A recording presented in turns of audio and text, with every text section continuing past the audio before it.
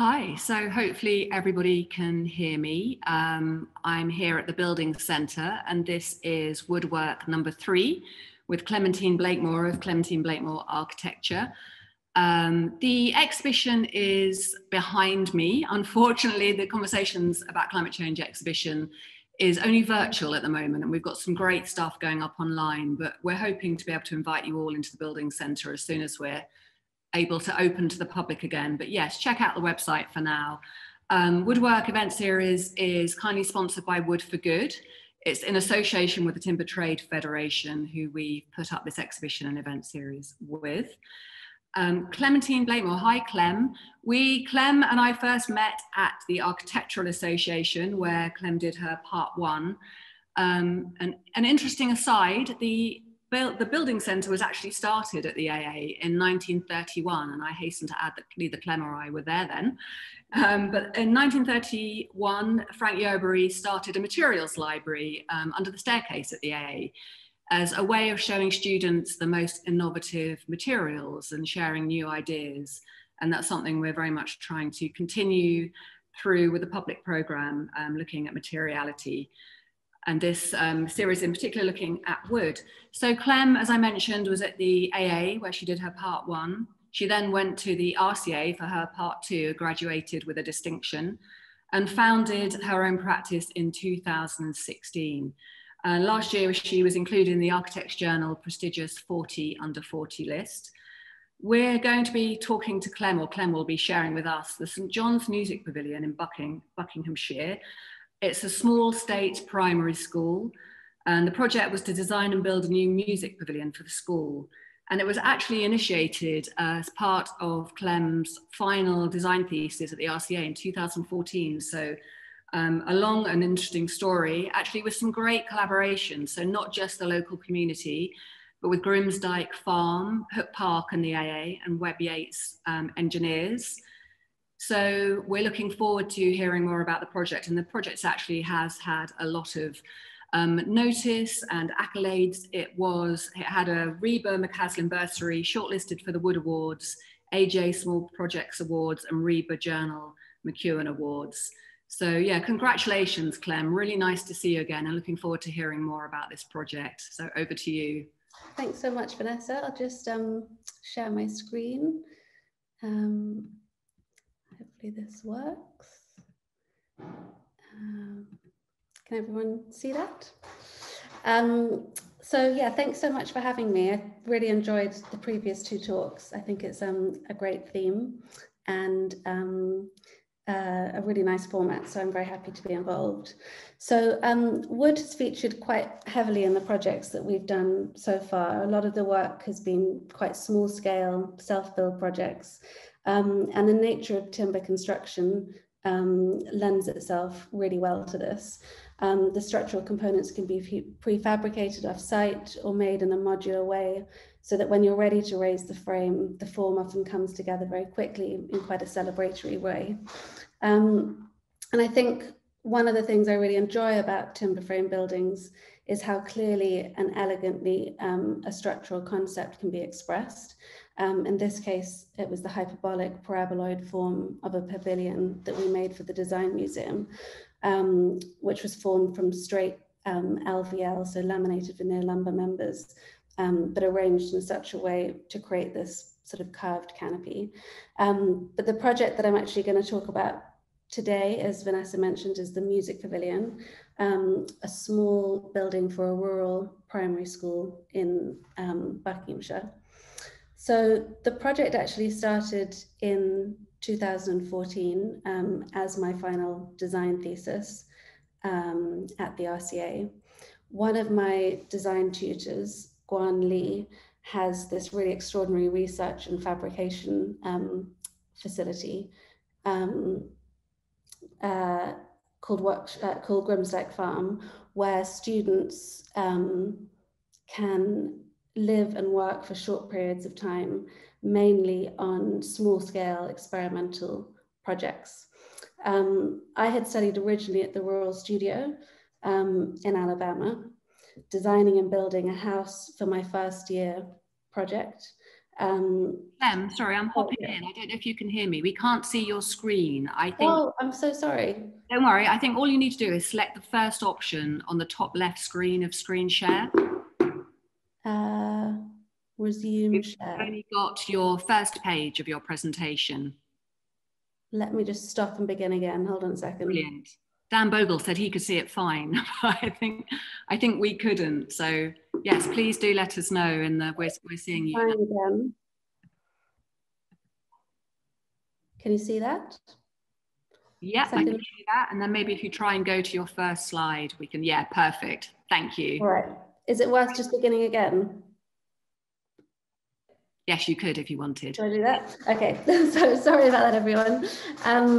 So yeah, as I was saying, wood is a great sort of material for small scale design build projects. The nature of timber construction, the way that frames can be fabricated off site or built in a modular way lends itself really well to raising of frames quite quickly. One of the things I really enjoy about timber frame construction is the way that how clearly and elegantly structural concepts can be expressed. So in this case, it was a hyperbolic paraboloid form of a pavilion that we made for the Design Museum. The project I'm going to be talking about today is the Music Pavilion, a small building for a rural primary school in Buckinghamshire. So the project, as Vanessa mentioned, was my final thesis at the RCA in 2014. One of my tutors there, Guan Lee, has this really extraordinary research and fabrication workshop called Grimsdyke Farm, where students can kind of live and work, maybe for a weekend, maybe for a couple of weeks. In my case, it was about 6 months in the end. Mainly, students work on sort of small scale experimental projects. I had actually studied in my first year before going to the AA at the Rural Studio in Alabama, where I had designed and built a house for my first year project with a group of other students. And I was really eager to complete my studies with a sort of another built project. To be honest, probably at that stage, not really grasping quite what a long process it would be. So the farm sits on the kind of main road running through Lacey Green, and the primary school, St. John's, is literally sort of over the road. So I approached the headmistress at the start of my final year to propose a collaboration, and with her developed the brief for a new music room. So the school site is formed of the original kind of Victorian stone and brick school building, with a number of single-story extensions which had kind of been added to the school site over time. My intervention, which was sort of at the northern end of the site, had a kind of double pitch silhouette, which was obviously in part informed by the kind of pitched roofscape of the existing buildings, but also quite strongly inspired by the local vernacular barns with multiple roof pitches of various scales. I found some early sketch models when I was looking through images for this presentation, and it was clear that that kind of triangular structural frame was an idea, you know, sort of present from the start. And the idea was that that would be expressed both internally and also externally through some kind of translucent skin. And this sort of evolved and was rationalized into a cleaner, sharper form with a timber lattice not only forming the roof and side walls, but also filling the gable end, providing sort of structural bracing and stability. So by this time, as Vanessa mentioned, I was working with Steve Webb from Webb Yates Engineers, who was my structures tutor for my first year at the RCA. And very generously agreed to work on this project pro bono, probably again not realizing quite what a commitment he had made.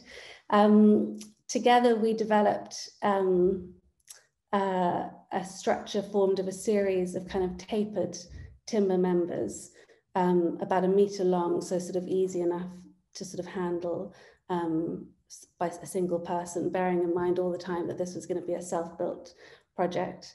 They were fixed together with a mortise and tenon joint to create a reciprocal frame, which is essentially a structure where each of the members is kind of supported by the adjacent one. So the design was sort of resolved quite quickly over the course of a few months through one-to-one prototypes, again, making the most of Grimsdyke Farm and its facilities, and also scale models, the making of which was actually a really excellent kind of dry run for the construction, which by this point was sort of imminent. So this phase of the project was all funded entirely through sponsorship. So in-kind donations of materials from companies and organizations, the first of which was actually, I suppose, apart from Grimsdyke Farm, who committed to providing facilities, next was Hook Park, which is, some of you might know, the AA's rural campus in Dorset, which is basically a kind of forest which is owned and managed by the AA. So the timber was Norway spruce, which you may know as basically Christmas trees in the small form. It's a softwood, and it was felled and roughly sawn and then delivered to Grimsdyke Farm as a green timber, so not kiln dried. In preparation for a workshop, which I ran over the Easter holidays under the sort of umbrella of the AA's visiting school program, which is a whole series of workshops that it runs all around the world. So it was a really nice collaboration, even though I'd sort of left the AA and started at the RCA, still having those links and connections with the AA and kind of joining forces between the two schools was really nice. So I was joined by about 12 participants from all around the world, mainly architecture students, but also design students.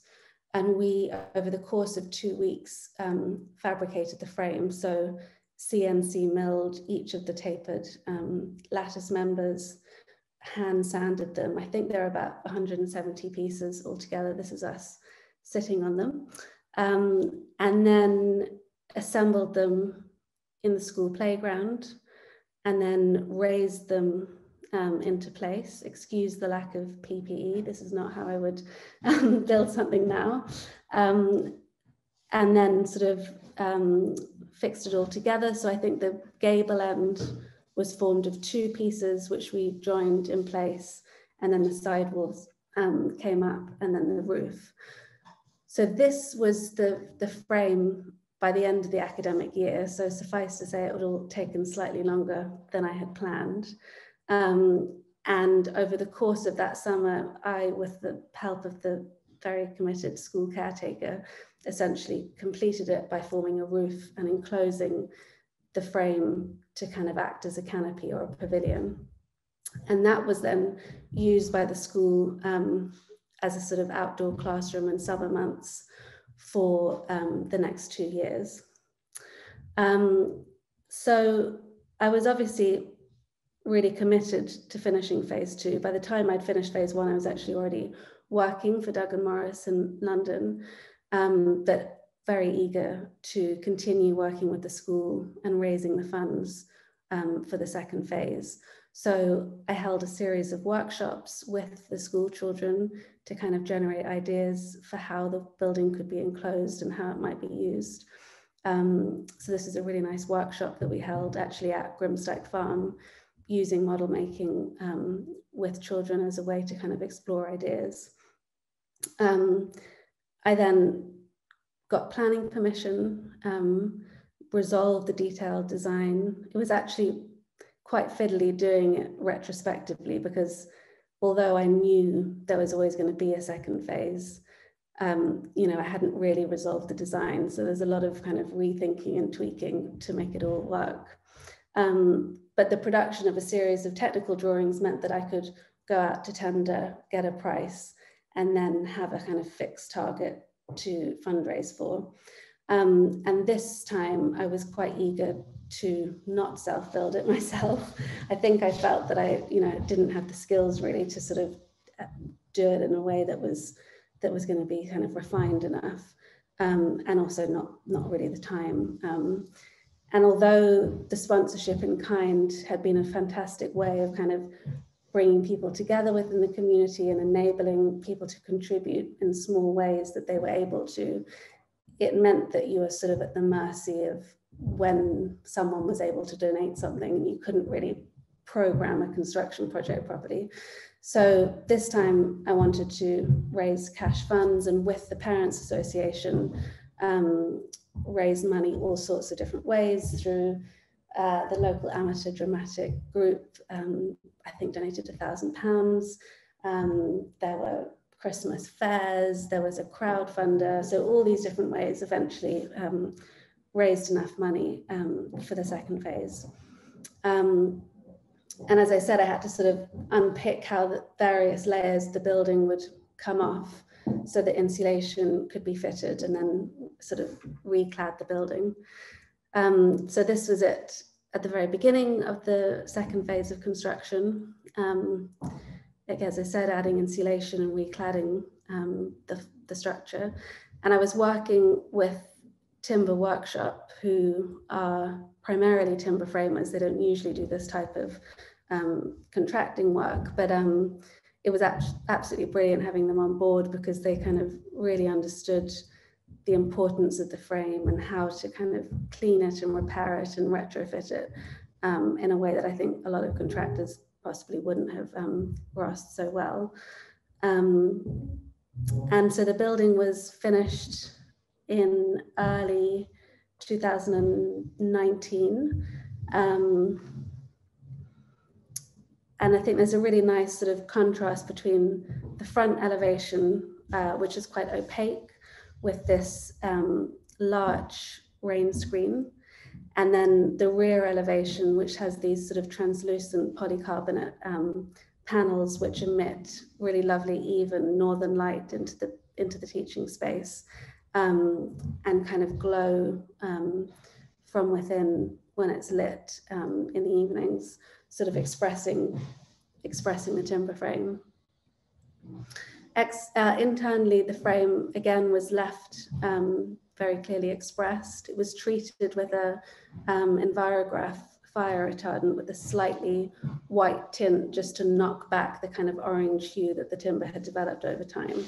Also very diligently sanded, as it weathered quite badly, being exposed for those 2 years. And again, the sort of way in which it had been fabricated was left exposed. So those are kind of what's called little Mickey Mouses, which enable the CNC drill bit to form the hole for the mortise and tenon. And then we worked with a great local furniture fabricator. We actually got, for this, we got funding, community funding from Wickham Council to develop sort of storage and display solutions for the musical instruments. So those were pegs along the rear elevation, which they hung ukuleles from, and then also these large pull-out drawers. And I think that was a really important part of the project. Was previously the music teacher had stored instruments in cupboards and had to sort of move them around the school. And the idea was that in this space, everything could be on display, easily accessible, and kind of inspiring for the kids. And then this is my final image, just saying how it's really lovely in the summer. The sort of wide bifolding doors open up, and the space kind of becomes more sort of public and performative, and an opportunity for kind of audiences to gather on that grassy verge in front of the building. So that's been lovely to see it kind of occupied and inhabited in the way that we always imagined. And that is my last slide. So hopefully that's given you a bit of an overview.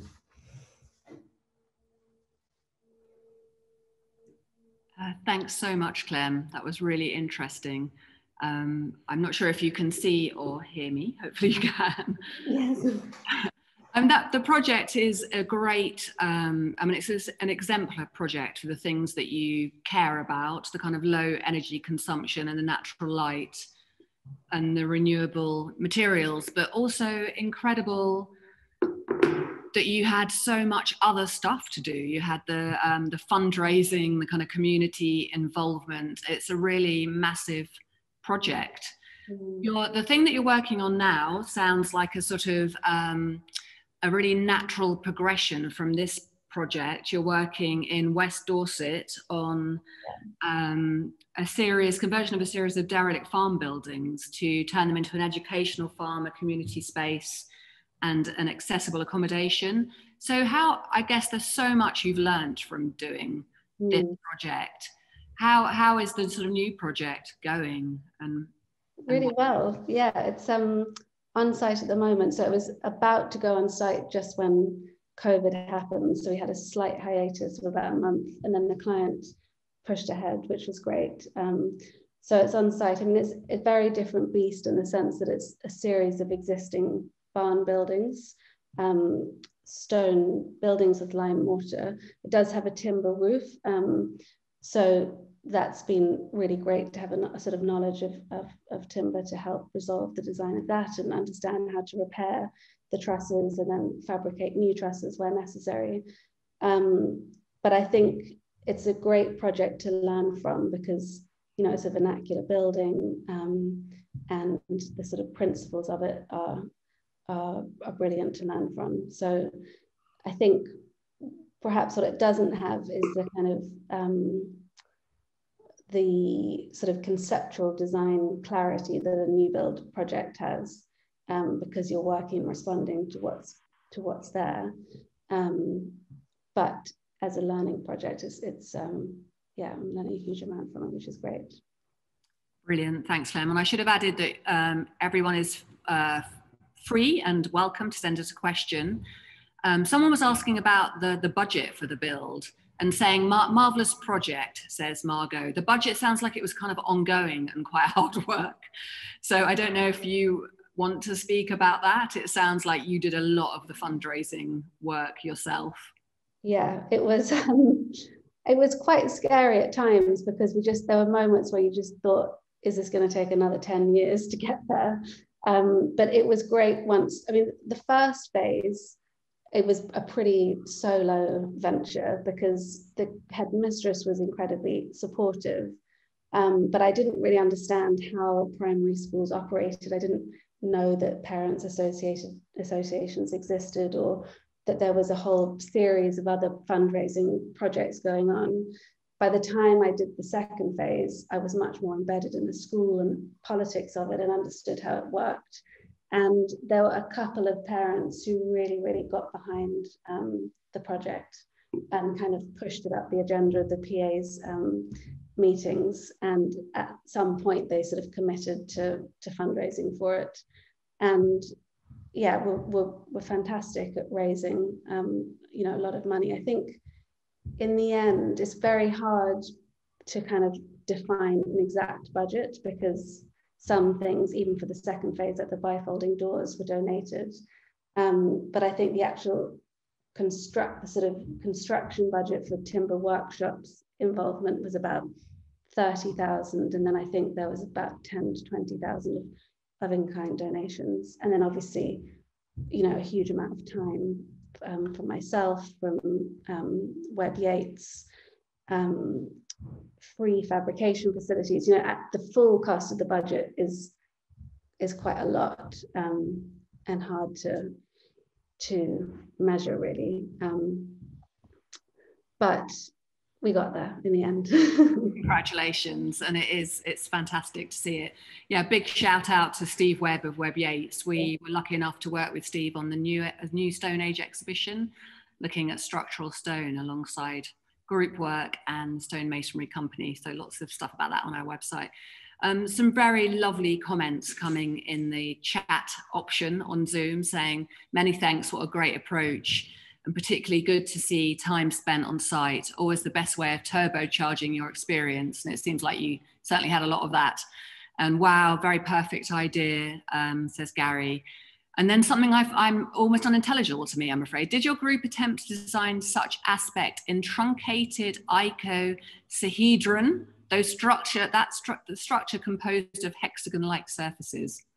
That might mean something to you, Clem. Actually, I'm not sure what that means. I have to confess that one's beyond me. But yes, thanks, Gary, for that question. Yes, and everyone's saying, really interesting, love the building. For me, this is Dan saying, for me, the tapered beam struts make it look like it's older than it really is. And I think that's something beautiful about the project. It looks very embedded in the site. It's really, I mean, wood is a wonderful material, and Woodwork series is celebrating wood in built works, but your project looks very, very tactile and welcoming. It does look like it's been there for a long time. Oh, that's really nice. And I think that's a really nice sort of feature of timber, is that it can be quite robust and very playfully detailed at the same time. And sort of that taper added, I mean, it was obviously in part driven by the structural requirements of the joint, but it added a sort of layer of sort of decoration in a way to the structural form, and a sort of an undulating surface that was driven by sort of structural principles, but the result is a kind of visual and tactile surface, which is really nice. Yes, I think you've definitely pulled it off. Someone was asking about the musical instruments, which can be sensitive to moisture and heat change. I mean, what kind of feedback have you had from the school? Must love it, and the kids must find it joyous to be in that space. And I'm presuming you've had great feedback.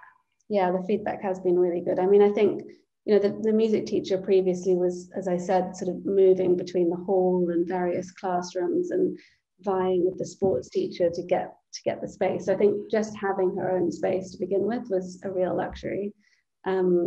But yeah, the feedback's been really good. And as far as I know, there haven't been any issues with the musical instruments in terms of moisture. There's actually one last piece of the puzzle, which is being installed this week, which are these really beautiful woven lamb's wool sort of essentially curtains to go along the front of that window. They're kind of a series of 5 panels, which one of the mothers at the school, who is actually an RCA graduate and a textile designer, has been involved with.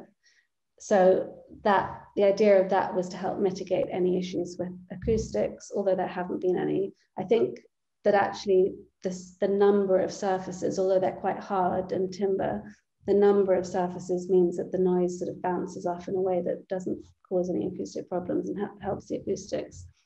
But the wool panels were to soften the space and then also create sort of shading in the summer. So they're slightly perforated, allowing light in, but creating shade. That's amazing. Yes, that answers also Peter's question about acoustics. So did you work closely with the music teacher? Was she briefing you? Yeah, absolutely. So Fiona Inslee, she's actually sadly moved on from the school, but she was, I mean, it was great because the farm was just over the road, and because I was able to live there. I think it was about 6 months over the course of a whole year, on and off.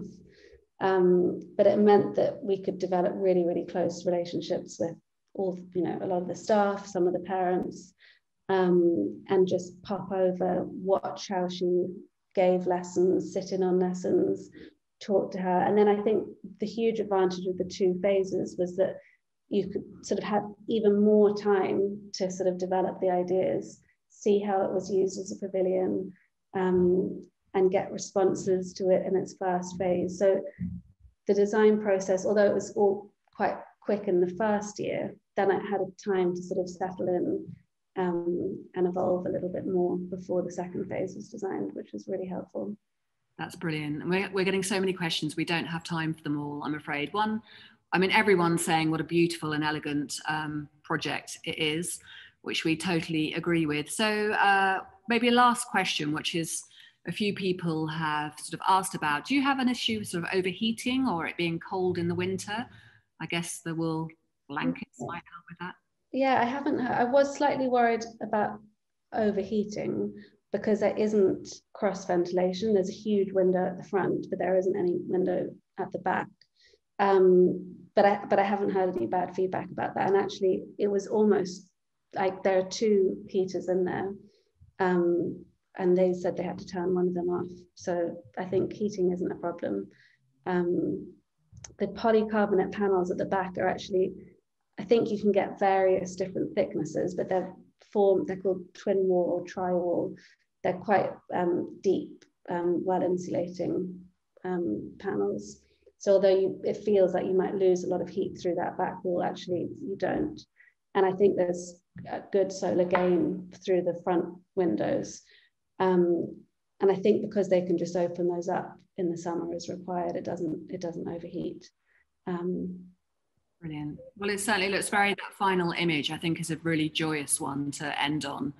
I mean, it's such a beautiful project, and those kids must be getting so much from it. I guess they experience learning music in a whole different way, being in such a wonderful space.